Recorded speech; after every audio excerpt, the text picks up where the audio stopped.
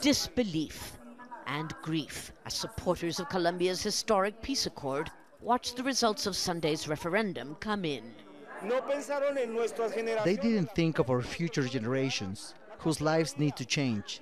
Those who voted no will carry all the death and suffering this may bring on their conscience. With their vote, Colombians have said no to the accord to end more than a half-a-century-old conflict with the rebel group FARC. Can you imagine that the FARC, which caused so much suffering, will receive more help and benefits than us, the victims who were displaced?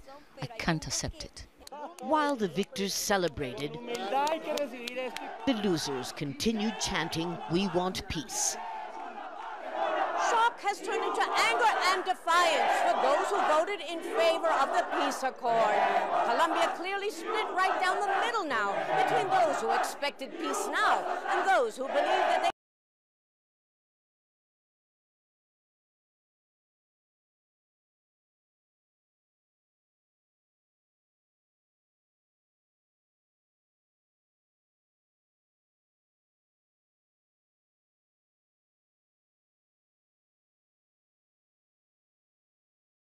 FARC maintains its willingness for peace and is willing to use only words as the arm to build a future.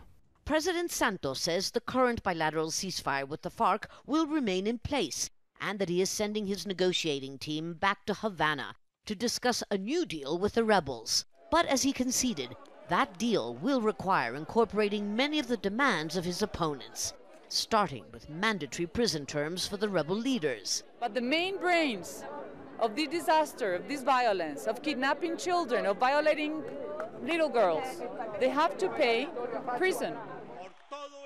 Convincing FARC to accept that and many more concessions will be a hard sell.